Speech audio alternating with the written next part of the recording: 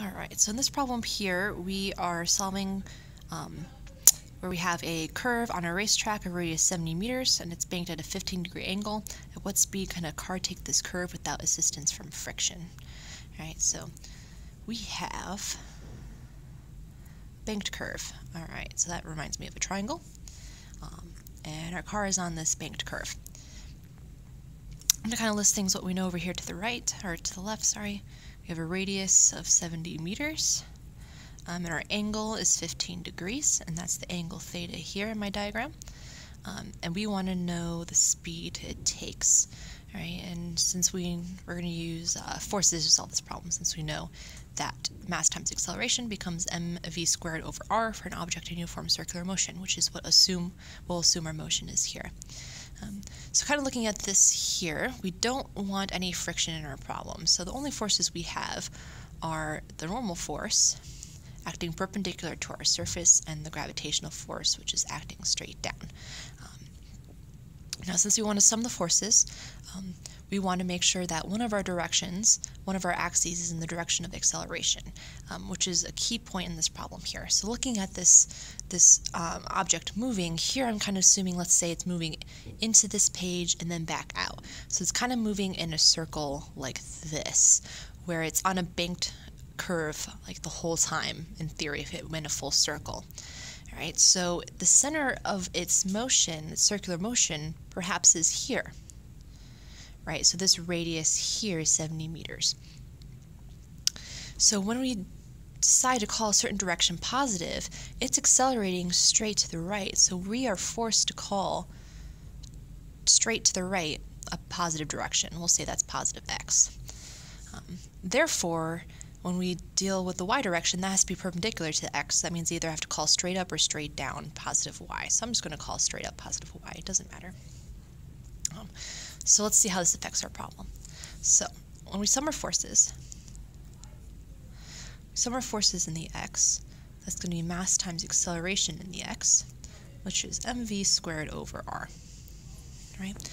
That's useful. Well, now one thing we have to worry about is mass. And now we notice in our problem mass is not given to us, so we're going to cross our fingers and hope it cancels out. So this is mass times acceleration, mv squared over r, and that's going to be the sum of our forces. So we need to sum our forces in our x direction. Well, looking at this here, none of our forces are acting just only in the x. Actually, the force of gravity acts straight in our y, so none of that is acting in our x direction. But our normal force here is acting off at an angle, so we have to break up our normal force into x and y components. All right, so we've got our right triangle here, so this angle is 90 degrees. This is our normal force vector. This is our normal force in the y direction. This piece here is our normal force in the x. Those are the component vectors of this force. So if we think about it a little bit, right, this angle here is theta. The way I like to look at this is if I imagine this being a flat surface, then our normal force is pointing straight up.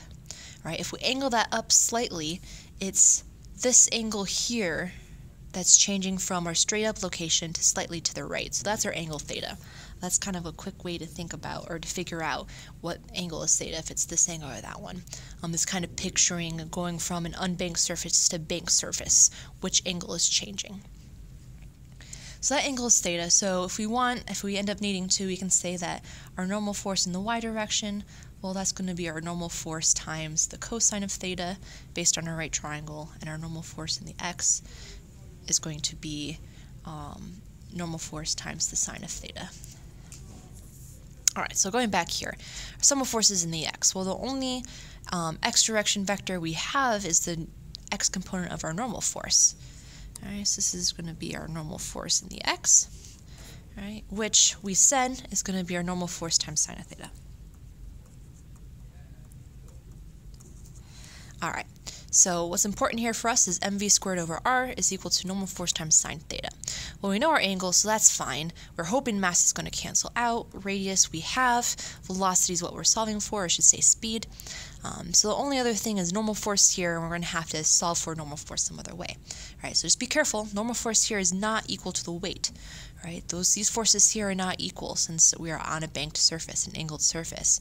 Our y component of our normal force is going to be equal to the weight, right? We see that from our y direction. So sum of the forces in the y direction is going to be equal to 0.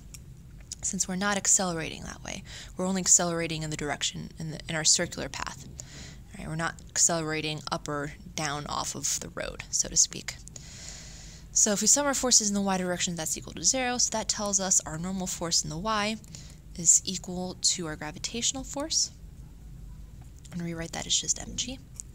Normal force in the y, we said, was Fn cosine theta.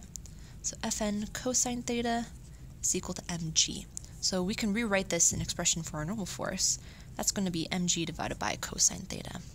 So this expression here is a little bit different, our normal force, than the expression we're used to having, but that's okay. The math told us this is true.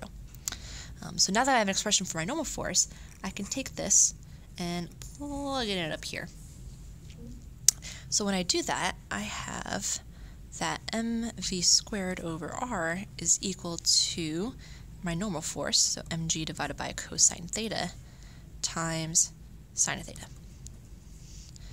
All right, so I can rearrange this and solve. My mass cancels out. Sine divided by cosine gives me tangent, so basically I have v squared over r is equal to g tangent theta. So solving for v, we have v is equal to the square root of gr tan theta. And when we plug in our knowns, I believe we get something about 14 meters per second, if I remember correctly. Right, so this banked surface allows us to move at a speed of 14 meters per second without slipping. So even if this was, super slick ice, no friction at all, we are still able to make this turn because we are at an angled surface. So this is the reason why, if you're watching some sort of race car race, maybe NASCAR or something, they are able to move faster along the curves because the curves are very banked.